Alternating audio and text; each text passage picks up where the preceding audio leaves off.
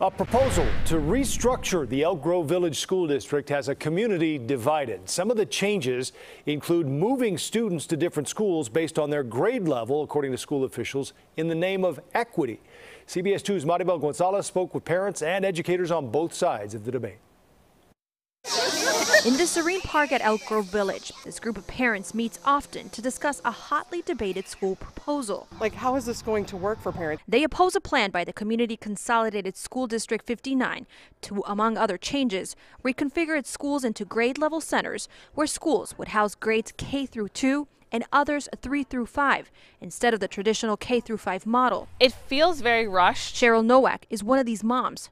Her son has special needs. She says for him, a change of schools would mean disruption. I moved here for the schools. I'm close enough where we can walk, and to be told my child has to take a bus and go somewhere else, what was the point of coming here? It's a concern that the district's superintendent, Terry Bresnahan, doesn't take lightly. These are really difficult decisions to be made.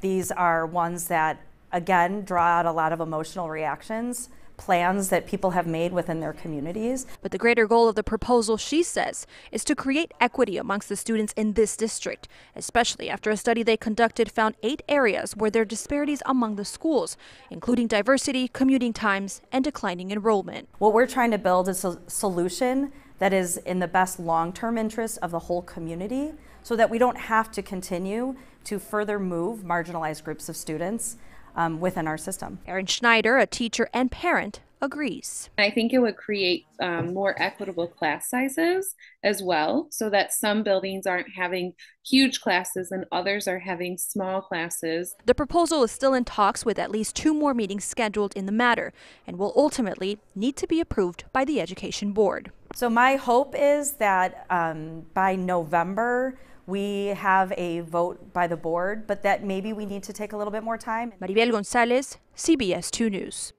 Parents and the superintendent agree it's a complicated issue. They will have another meeting September 22nd. We have a breakdown of this proposal on our website, cbschicago.com.